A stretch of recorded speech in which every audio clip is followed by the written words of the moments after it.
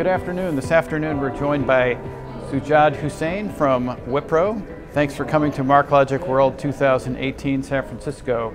Wipro is MarkLogic's most tenured system integrator partner.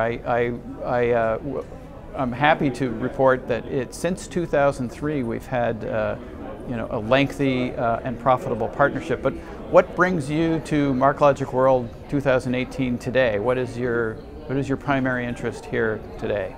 Thanks, Jeff. Thanks for introducing me. I think what we're starting to see in the industry is this proliferation of data and effectively managing data, harnessing data for business profit.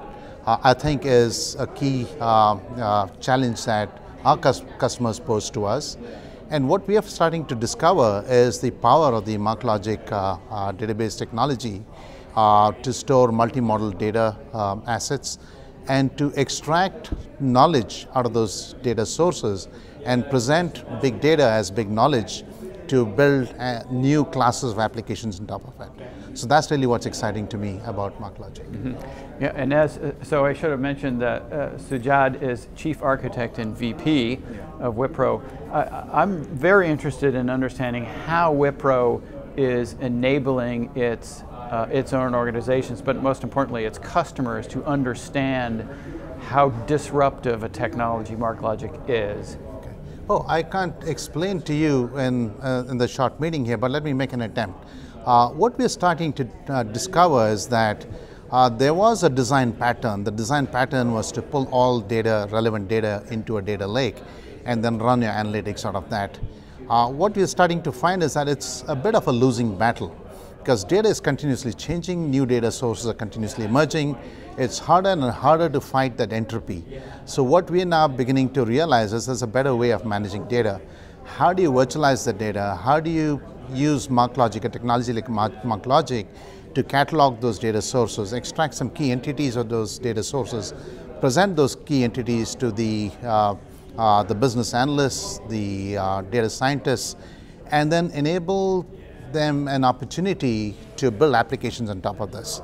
So what we're starting to now see is the ability to surface all of this knowledge from big data, distributed big data sets, and present them in a usable way for intelligent applications. So do you think this is a trend? I mean, are you seeing this in lots of industries, or little pockets here and there starting, as we heard from Jeffrey Moore this morning, for example, of the early adopters, or is it a trend? I think it is a trend. We've been speaking to many financial institutions. These are very large banks operating across multiple countries, operating across multiple clouds. And a given bank that I know of, they have something like 71 data lakes. They have NoSQL data stores of every brand out there. They have super massively distributed data assets. Now the key question that regulators are asking is, do you know where your data assets are?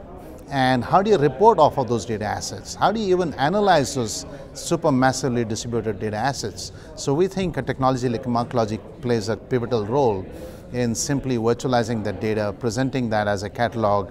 And if you so wish to, you can actually extract entities using ontology to build domain-specific models, to build domain-specific applications out of this. So it's a very powerful technology. Yes, that was a theme we heard this morning from our senior management.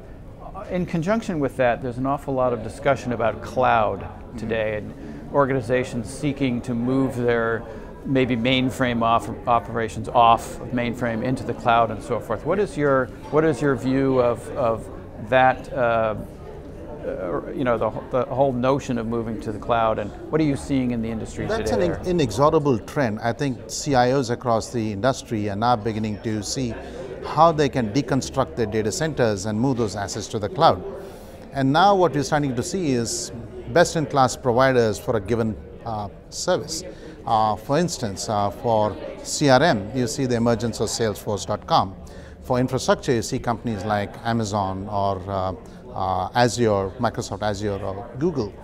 So increasingly what we're starting to see is the deconstruction of the data center, and these data assets are now distributed across multiple different cloud platforms. Once again, the key challenge is, do you know where your data assets are? Do you know how to manage them? Do you know how to report them? And I think MarkLogic, in my opinion, plays a pivotal role in actually virtualizing those data assets.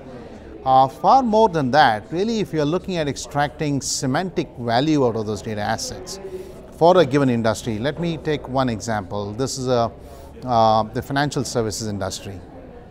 You got all of these regulatory requirements, big, thick documents.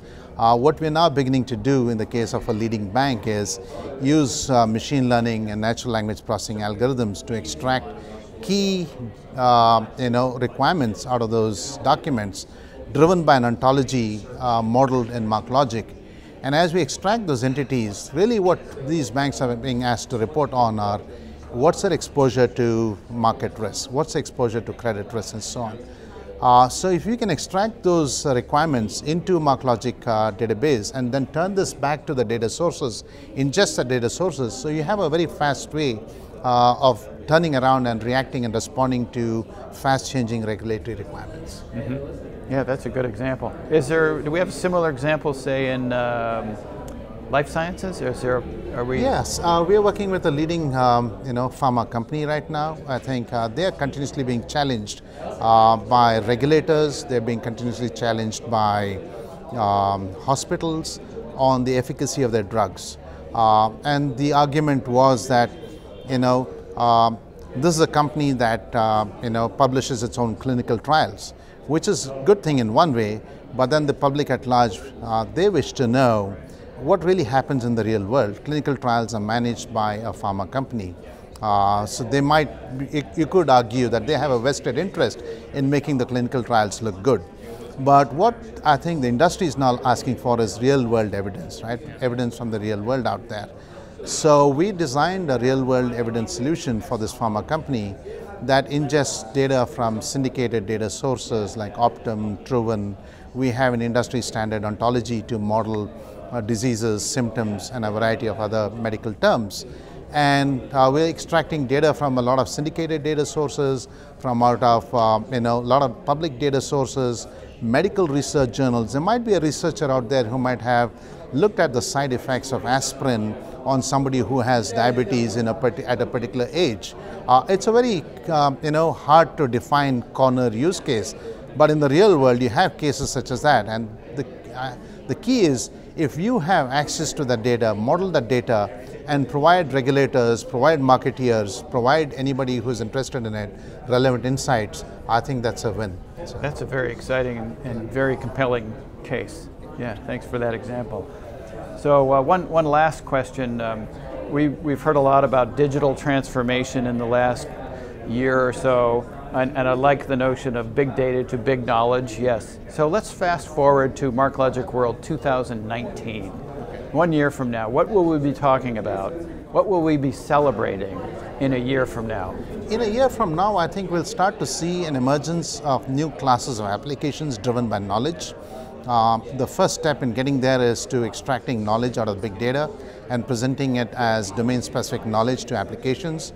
I can think of multiple applications. An application that we've been working on more recently is in the area of question answering. So most people talk about chatbots, but really behind the chatbot, what powers a chatbot is the knowledge base. So we think MarkLogic plays a key role in modeling that knowledge and enabling those chatbots and providing accurate, correct, and legally precise answers, especially in industry domains like pharma, transportation, and so on. So that's just one class of applications.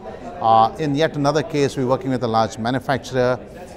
They continuously assess their suppliers, and all of the supplier assessment reports come in a variety of forms.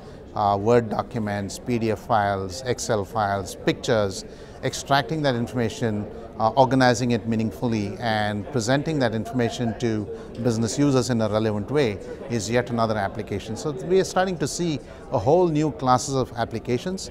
So in that regard, if I might venture out to say, you know, a transactional application is to a relational database.